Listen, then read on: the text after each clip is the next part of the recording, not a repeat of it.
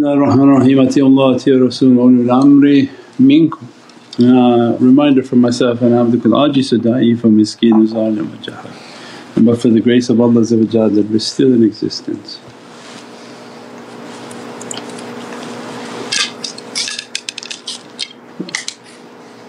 What do we have from our audience, inshaAllah? Salams to all the people online watching.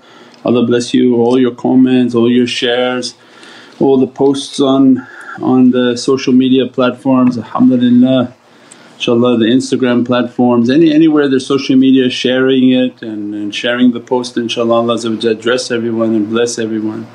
MashaAllah the Muhammadan way army is very strong, we're everywhere.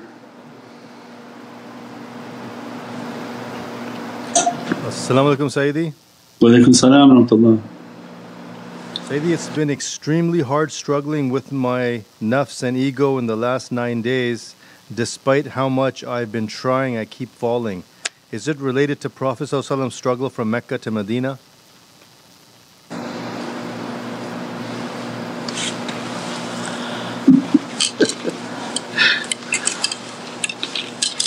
Nice try. Yeah, that's a good one.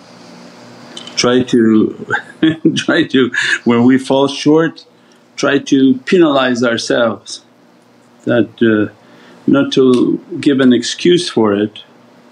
Oh, this must because Prophet was suffering in Mecca, Madina. No, this suffering of Prophet is not something comparable. That's if you have real hardship and you've been crushed for 13 years like in the lives of the shaykhs, they've been continuously crushed and crushed and crushed and crushed. So that's the inheritance. But when we just don't do what we need to do, then punish yourself. Give your zakat, give sadaqah, make a well, do all these things that are a blessing but it's hard on the nafs. So that is a great struggle. So a part of this whole process of tariqah is to become in tune with yourself, your nafs, and know how to punish it and how to reward it. So when you want to punish your nafs, then you do service, you do khidmat, you do all these things to tame the nafs, right? So why when you ride the horse you have a whip? Well, until you're good, because when they're really good they just ride with… As-salamu alaykum wa rahmatullahi wa barakatuh. This is Shaykh Nurjan. Thank you for watching the video that you're watching. InshaAllah if you're happy with the content and happy with these programs, please support the button below, the programs that we have for our orphanage repairs, our water well, Give the Gift of Life, our mobile food vans. We have now 5 vans, Vancouver, Chicago, Los Angeles, Pakistan. There's many programs that reach thousands of people and rescue foods and give those supplies to people in need. Your support is greatly appreciated. Also be so kind as to leave loving comments and please share the stream, every bit counts. As-salamu alaykum wa rahmatullahi wa barakatuh. With their legs, with their knees they can control the animal. When they're not good you're going to find in their hand a whip and they have to keep whipping each side so that the animal will do as the rider requests. So more fierce is the nafs of people. So what are you whipping it with? That's what's important. So if you just, oh well yeah my nafs just didn't want to do it, maybe let's find a historical figure and give it, it's like that. But no, it's that we have to punish the nafs. Do more service, do more khidmat, do this, do that, and that becomes important in the tariqah to understand ourselves and how to struggle against the self. It's very important because one of the things that people want to come and do khidmat, they, oh I want to serve, I want to serve, I want to serve.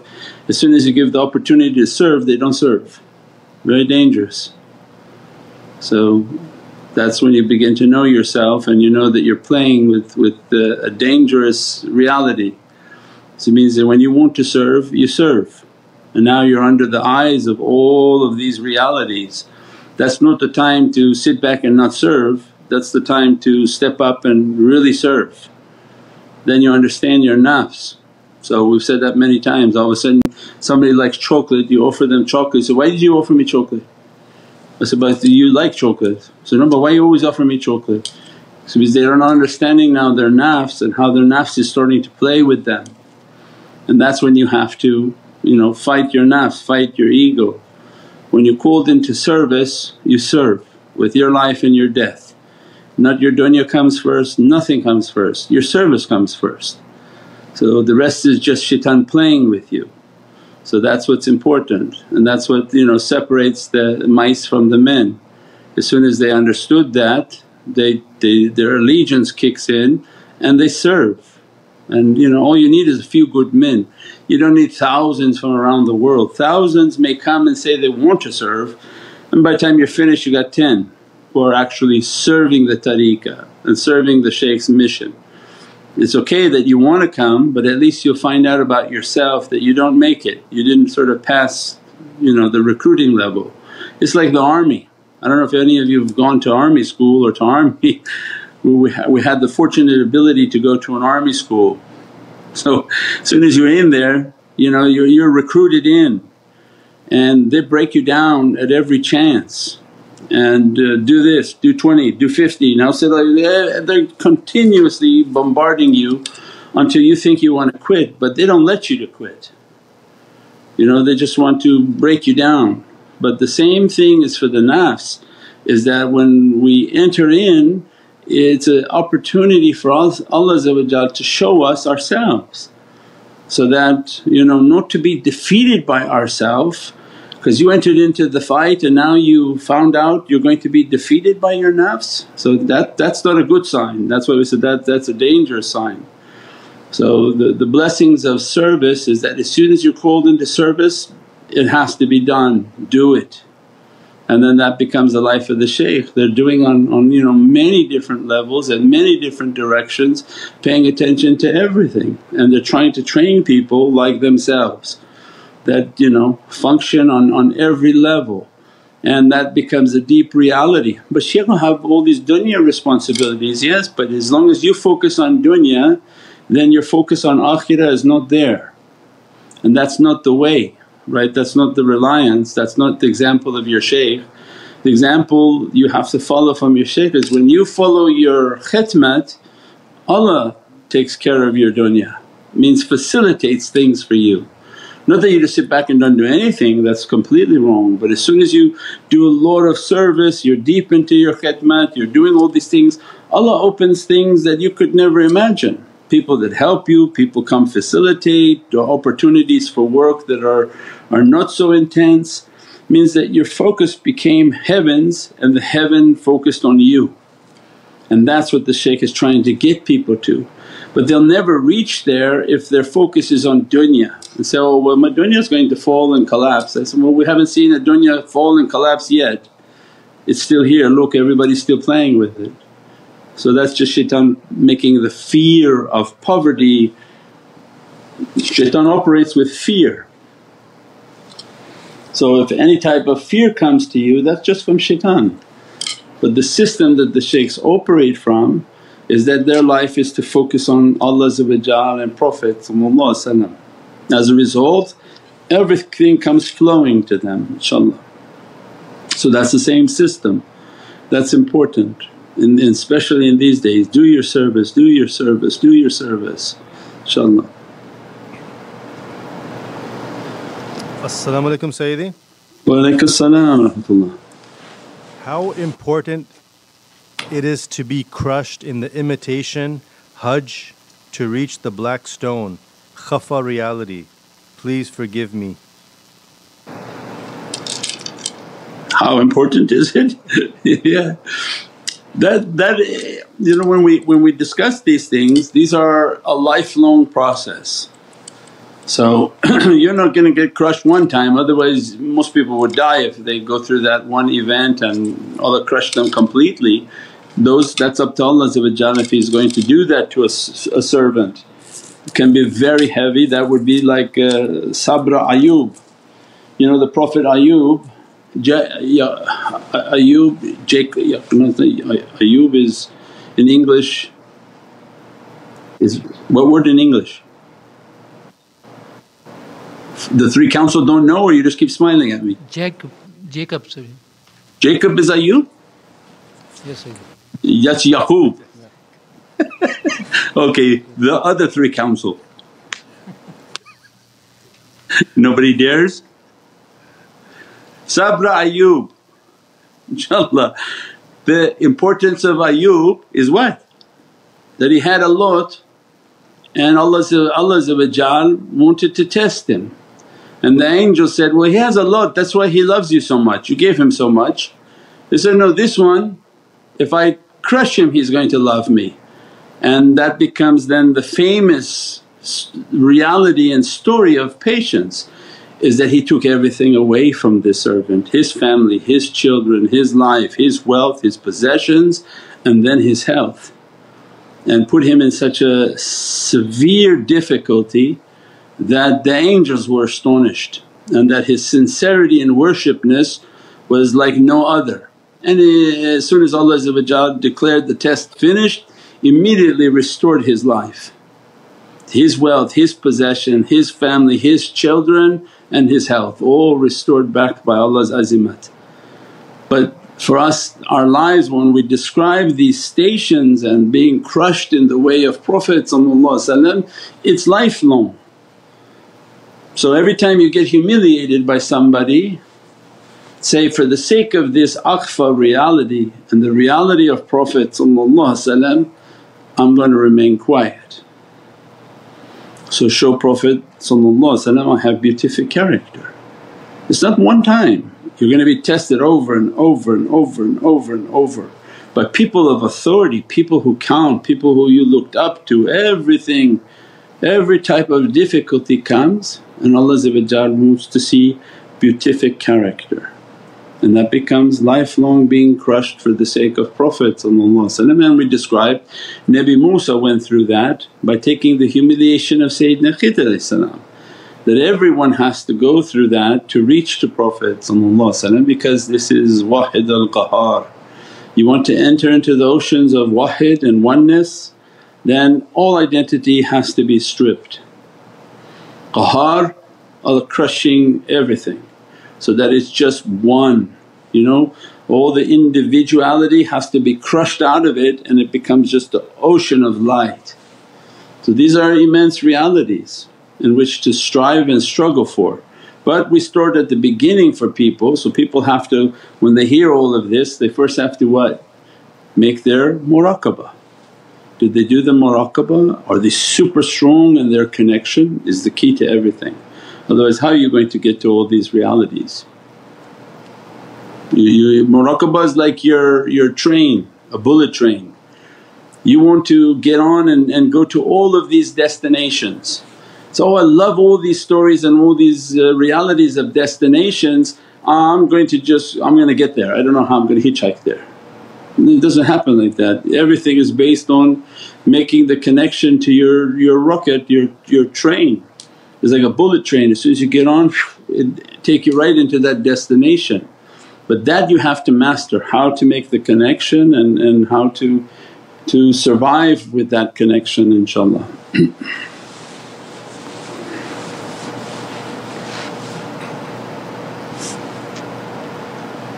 As-salamu alaykum ya Shaykh. Walaykum salam wa rahmatullah. Shaykh, since I entered into tariqah I'm facing a lot of cockroaches, as they were my biggest fear. Even while closing my eyes or in meditation, thousands of them. What is the reality behind this? Cockroaches? Did we find out the name for Ayub? Job. Job. Job or Job? Job. InshaAllah. Cockroaches? Bad character. I think we have in other talks that what is the punishment of the grave? It's the energy that we take with us, close the lights, put us in a box, you're there with your energy. People want to blame Allah oh Allah gonna punish you in the grave. It's not really Allah punishing you in the grave, it's Allah warning you, don't take those things in the grave with you as a warning. Like you tell your children, well you picked up a lot of garbage and now you want to go shut yourself in the closet and turn the lights off? You're going to be surprised what starts to come out of your pocket and out of what you brought with you. So it's what we take with us in the grave that's dangerous. The bad character like roaches, the droppings. The going around and gossiping, we said before, is like a rat and his droppings. If you ever see like a rat or a mouse somewhere, they just make their droppings everywhere. That's what people get sick from. The animal is not only the rat, he's not going to bite you that much because you're not chasing him, but it's his droppings that make everything sick and everything contaminated. So same thing, people begin to act like that, contaminate everyone with their speech, their actions, their gossiping. So then Allah's showing these animals, these insects, people have those characteristics. Wasp, they hurt people, they sting people. Fox, they're too cunning, too sneaky. Snakes, they're just evil and wicked and bad energy. So Allah is granting people to have a khalwa before the big seclusion. Means if they're meditating and doing their practices, they can begin to see a lot of the manifestation of these creatures. And these are important to make your istighfar and to rid yourself of these energies while alive, because we don't want to take those in the grave with us, inshaAllah.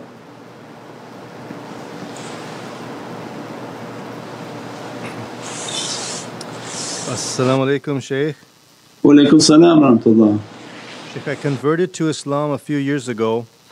I feel sometimes that around different people my energy level goes down and I can't understand why my mood is so low. How other people's energy can influence you. Sometimes when I'm around a specific person I feel her bad energy and feel like she's always wants the worst for me.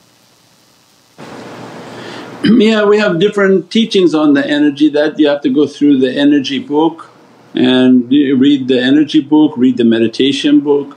So the books that we have are part of the curriculum, so it's important to read those. If you don't want to read them, then go to the website and read the articles on energy. That's the whole 101 of everything we teach about energy and connection and how to make your connection, inshaAllah. Those things are very important.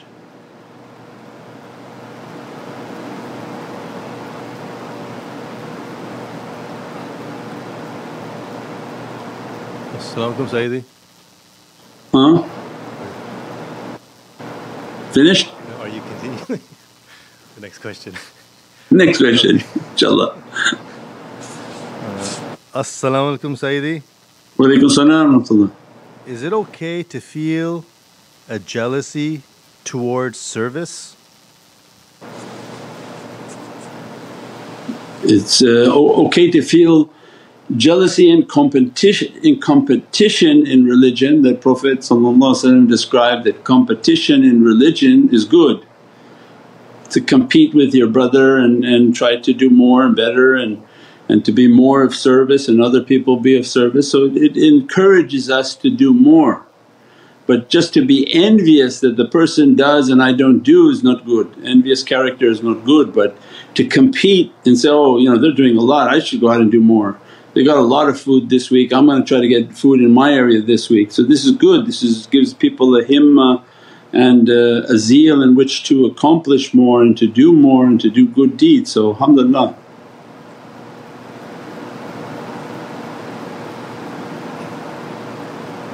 That's why the people who when we post pictures they don't like it, because they're not doing anything. So they're continuously reminded by the SMC Muhammadan Way army that look how much they're all doing and everybody else is just sitting on the couch, not doing anything, and then making comments on our posts. Oh, why you have to show so many pictures? Oh, because that's all they can do. So we're doing the right thing, because this is also liked by Prophet is posted to encourage them. The people should feel bad, they're not doing anything. And if they're doing good things, then alhamdulillah, then go out and do more and do better.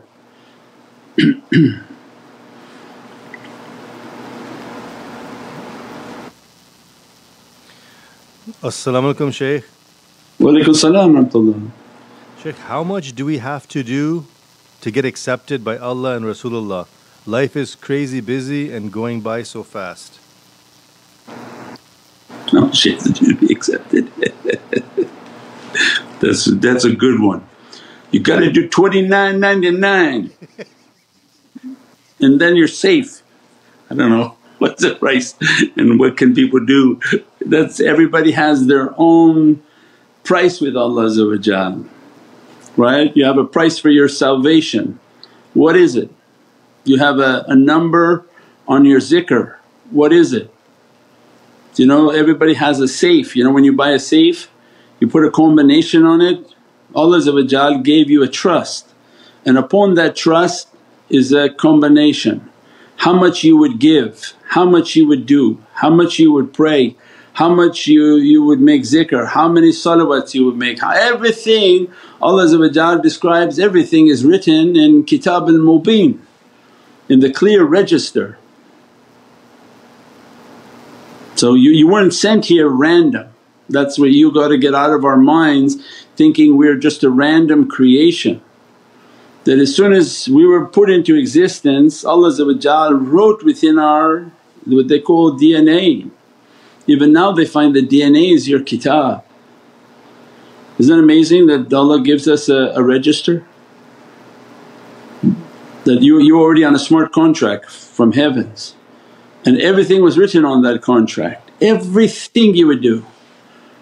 And if you went the bad direction you'll never reach that contract because shaitan veered you in the wrong. But if you move towards the right and then Allah nudge you towards guidance and then Allah nudge you, now get your tasbih, well then you have a certain code you have to have reached. 25,444,000 Allahs, 24,444,000 salawats for example, and you would have made those salawats and at that time your heart clicked because this was your trust. And when Allah says we offered to them and they said samina wa qalu bala, and we said yes. So Allah offered these things to us and we said yes. I would come to the earth and I would give this, I would do this, I would serve this, I would be with him, I would do like this, and everything was written. You can't be with somebody that has not been written for you to guide you. You have to reach towards that guidance. You can't do or achieve anything that you didn't achieve what Allah has written for you to achieve. So it means our life is about doing as much as possible. There is no $29.99 minimum that you can get in and I'm coming through the bargain door of paradise and I just want to do the minimum. It is about zeal and himmah in which to do the most that we can do, save ourselves from these difficulties that are coming. Especially now when you see everything everywhere, disclosure coming.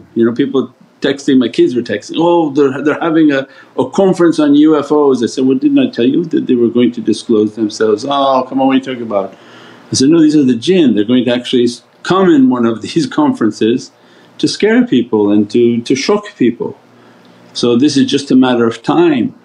So with all of that you don't think that people would be busy and trying to do their zikr, trying to do their salawats, trying to learn, trying to write, trying to achieve these protections and these blessings for themselves, their family and their communities inshaAllah.